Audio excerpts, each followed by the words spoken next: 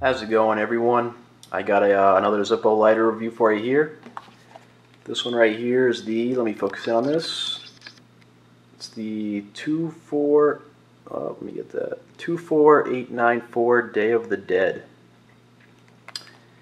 And this is actually the first lighter that I got on the Zippo website. It's the first one that I ordered online or on eBay or anywhere. I've been looking for this one and I couldn't find it anywhere.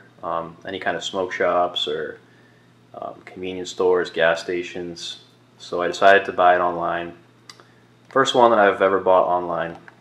And it didn't come with a price, but this one I believe was about $28. And so here it is. Bam. It's the Day of the Dead Sugar Skull. And this one is, let me see if I can focus in on that. It does not want to focus.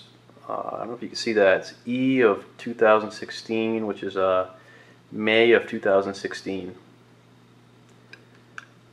This is pretty cool. It's on a kind of like a, I think I call it a lemon yellow color, and it's got the kind of the sugar skull on it. The Day of the Dead is it's a Mexican holiday,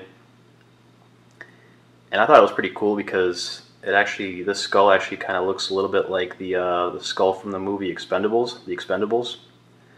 Which if you don't know that, I'll put a picture of it up right here. But I thought it was pretty cool. The yellow definitely makes this lighter pop.